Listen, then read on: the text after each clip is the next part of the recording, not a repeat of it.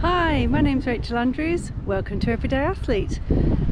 This is an additional video to the normal weekly one I'm putting out, and that's because I'm joining in with Team Seas to try to help reduce plastic in our oceans. So Team Seas is a whole load of YouTubers, including Mark Rober and Mr Beast, who are putting out a video today, Friday the 29th of October, to try to raise awareness of the amount of rubbish in our seas. Team Seas is trying to raise $30 million to remove 30 million pounds of rubbish from our oceans.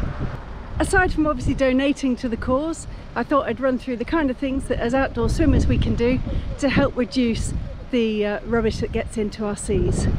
Follow along with me. I'm down at my local beach of Calshot, where the New Forest District Council has put out this trailer, which I've been standing in front of, with messages about picking up your litter when you go home. What I'm going to do is grab one of the bags from their little dispenser and take it with us on a bit of a beach clean. Rubbish bag in hand, we're ready. When I say we, I am getting pulled around by little Miss Cookie down here, who is desperate for a walk. Let's go. I'm just down by the marshes at Calshot, overlooking the water sports area, and it is a triple SI area, which means Site of Special Scientific Interest. So there's lots of little critters in there which we have to do as much as we can to save. So whenever I come down here, I do try to do a bit of a litter pick. But I thought I'd take you through what I take with me pretty much on every swim, either in my tow float or attached to it. Let's take a little look.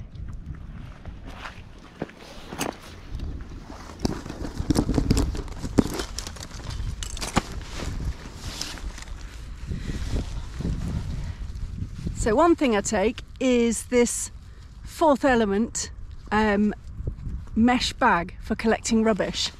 Let me just open that up for you.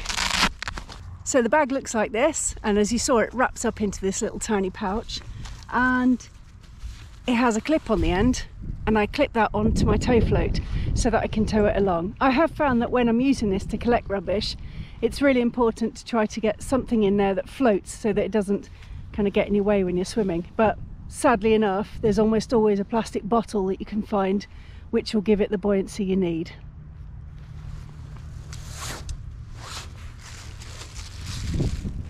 Another thing I do is I carry a bread bag. So I've always got a bread bag in a pocket, either a coat pocket or in my tow float, for when I'm walking the dog or when I'm heading in, actually walking into my swim, and I use that as a rubbish bag. I do tend to only use it once because I don't wash it out. I just put it in the bin full of litter that I picked up along the way. The final thing I have is this funny looking object, which is made from fishing nets, and it is a foldable litter picker, and it's really quite short when it's folded up. I'll just show you how long it is. So probably the length of my forearm, and this is how it unfolds.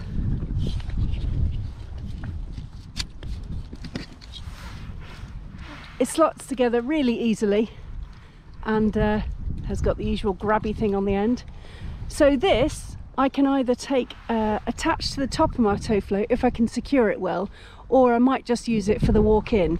But I find it's really nice and small and compact, and it's really useful, and Waterhaul sent it to me to test, and I'm really thankful for that.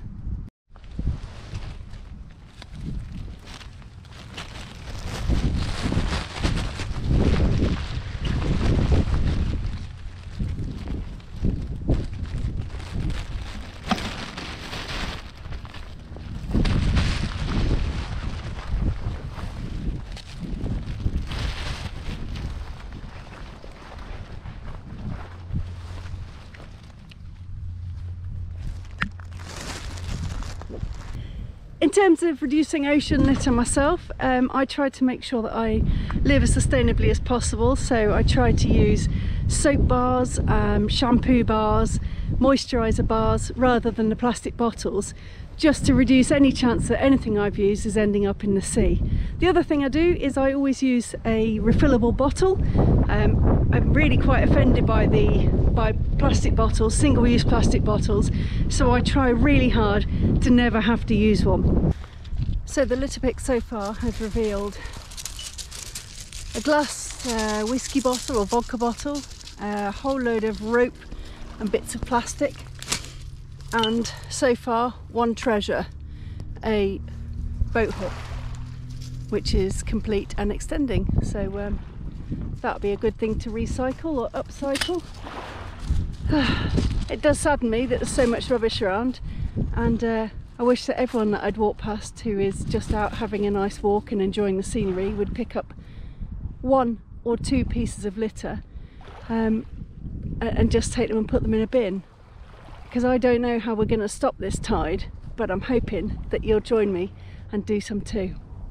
I hope you've enjoyed this little introduction to Team Seas, and it's piqued your interest enough to drop into the description and click on the links to see how you can get involved.